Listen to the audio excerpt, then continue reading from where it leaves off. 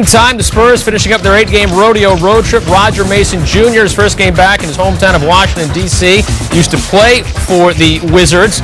And in the first quarter, the Spurs swinging around to Mason, and Roger Mason Jr. had a huge game, Jalen. Yes, he did. For some reason, the Washington Wizards must not watch Fast Break and understand that Roger Mason, one of the top three-point shooters in the game, you might want to put a hand in his face. He hit 5 threes, and the Spurs really need this with Manu Ginobili out. Yes, they do. And in my opinion, Roger Mason Jr. is the most improved player in the NBA. You go from playing for a Wizards team where you barely get minutes to starting for the San Antonio Spurs, knocking down big-time shots.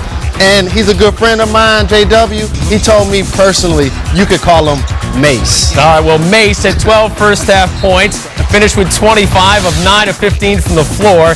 His new team beats his old team 98-67. The Spurs hold the Wizards to that 67 points. That's tied for the 3rd fewest in franchise history. Since Tim Duncan joined the team in 1997, this is the 24th time the Spurs have held the team below 70 points.